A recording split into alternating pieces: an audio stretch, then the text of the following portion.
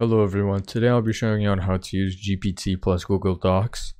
So starting out, GPT Plus Google Docs uses ChatGPT by OpenAI to insert responses into your Google Docs. So after you have downloaded the add-on, you want to head to extensions, and then over here, as you can see, the add-on will pop up now. And from here, click on start, and the small window should pop up on the right, and this is where you'll be configuring everything. So starting off, I want to make something. So I'm going to ask it to write me a letter for my coworker. And now, once I've done that, for the GPT tab, there are some topics. First topic is summarize, fix grammar, change the tone, custom prompt, or translate. We can translate it to another language. So I want to change the tone. So what I'm going to do is select it. Now I want to make the tone funny. Now what I do is I'm going to highlight my request, and from here I'm going to click on submit.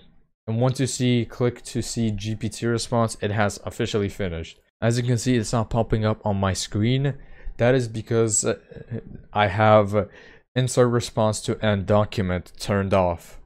What this basically does is, if you turn it on, what it will do is it will write the response in your document. So once I check the box, I'm going to click on submit again, and as you can see, the response is inserted into my Google Doc. But if you have this box unchecked, then you can head over to click to see GPT response, and if you hover over it, as you can see, it says it used 151 tokens, and it took 6.156 seconds to actually generate the response itself. And we can also look at the model text, which is DaVinci 003, which is one of the most powerful texts. And if you click on it, as you can see, we got the response right here too. From here, you can click insert at the end of the document, which will insert it into your Google Doc, or you can copy to your clipboard. As you can see, it says action history, which shows what you have done using this add-on. As you can see, I made 2 tone actions, which one of them took 5.974 seconds and the other took 6.156 seconds. And you can always clear this by clicking clear. Now moving on to additional settings, this is where you can also configure extra settings. For example, you can change the model from text DaVinci to text Ada, but I'm going to keep it DaVinci since it's the most powerful. Temperature is the accuracy of the response, and by keeping it at 0, I'm making the responses 100% accurate. If you want to make it less accurate, you can turn it up. You can make it 0.1, but I'm just going to keep it at 0.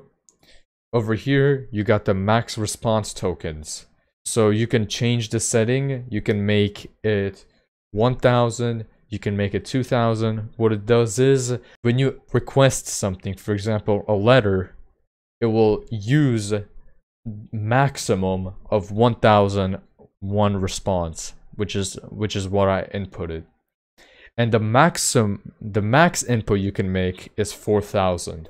The pricing is in the website. As you can see, we got Ada, which is the fastest, and it uses $0.0004 for 1000 tokens. And we got DaVinci, which is the most powerful, which is what I'm using in my Google Docs.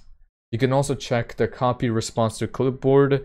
What it will do is, once the response has been generated by ChatGPT, it will automatically copy it to your clipboard, so you don't have to highlight it and copy it yourself. And you can also add your own user API key. By adding your user API key, you'll use your own tokens in this add-on. Your API key is not public to anyone. You're the only one who can see your API key info. We do not store it anywhere. You can get your API key from your account in OpenAI and copy it and paste it here. And once you have pasted your API key, you can click on save and then exit out of here.